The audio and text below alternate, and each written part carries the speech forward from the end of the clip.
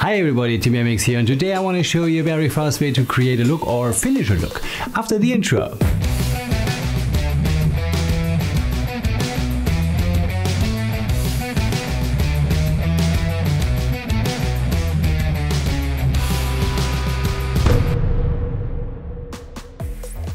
Today I want to show you very fast and easy way to create a look or finish a look. You can use this technique as you like. In the following technique we will use an overlay blend mode. So just to help you to understand why this technique works for this case, you should know that the blend mode overlay combines the multiply and the screen blend modes. The parts of the top layer where the base layer is light become lighter, the parts where the base layer is dark become darker. The areas where the top layer are mid-gray are unaffected, and that's really interesting too, an overlay with the same picture looks like an S-curve. Okay, enough of this theoretical stuff. Here you can see a look I've created with a 2K clip from scratch, and it looks okay so far, but not really finished. So what I normally do is to adjust my contrast partly a bit more in some areas by using some curve adjustments, but sometimes I use the following technique which I want to share with you.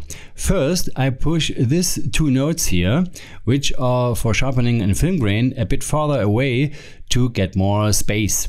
Then I create a Xerion node and add 2 layer nodes so that we achieve a 3-layer mixer node stack.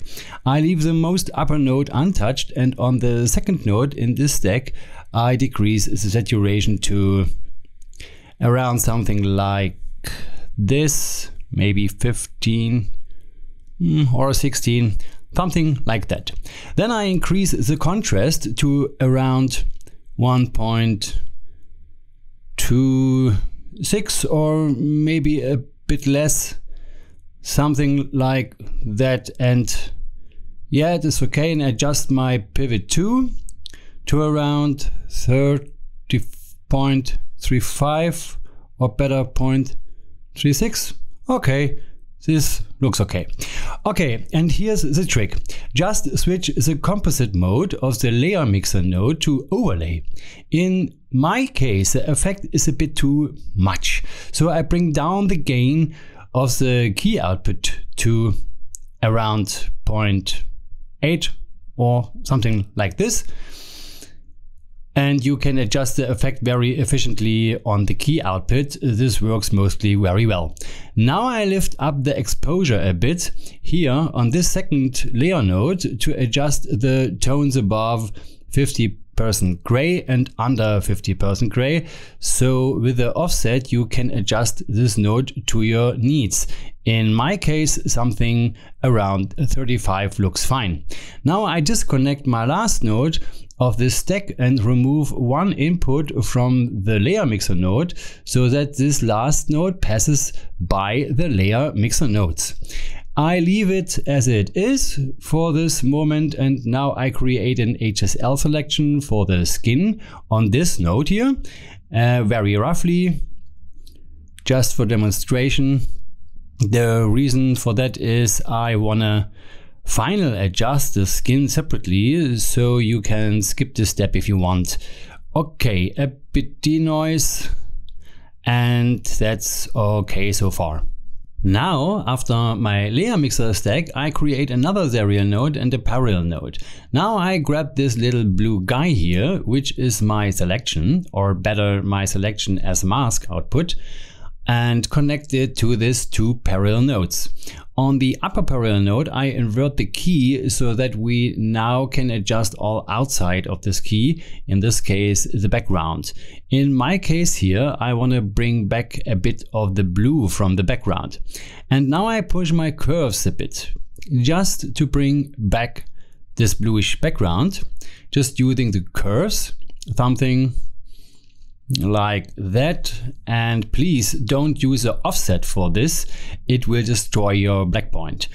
Okay, looks good so far. Then I bring in more blue just by increasing my color boost instead of the saturation to around, no, it's too much, something like this looks better. Okay, what Do you think? I guess that fits my taste for this look reasonably. By the way, you may think, damn, how far pushes Tim the curves. Trust me, if you use this technique, you have to push it a bit further than usual. You should look at your highlights if you do this. Look at this. If I turn this node on and off, just look at the highlights. Again, on and off. Can you see this? Otherwise, if you don't want to overdo this a bit, you can readjust the offset of the second layer node here.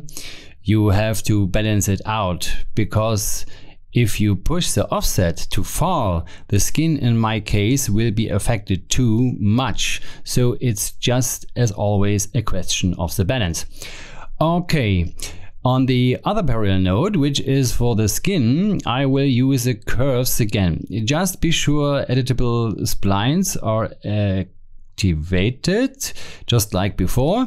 And then I lift my shadow a bit until the roll-off looks a bit smoother, just to take off the harshness a bit. And then lowering the highlights, something like that.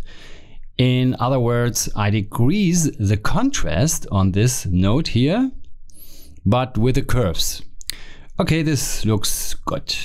That's it. And here the before and after. And in general, we created a total new look based on something like a base look, because all I did before was adjusting colors, skin tones, foreground and background a bit more and bring it to the zones, but keeping it a bit, let's say, flat.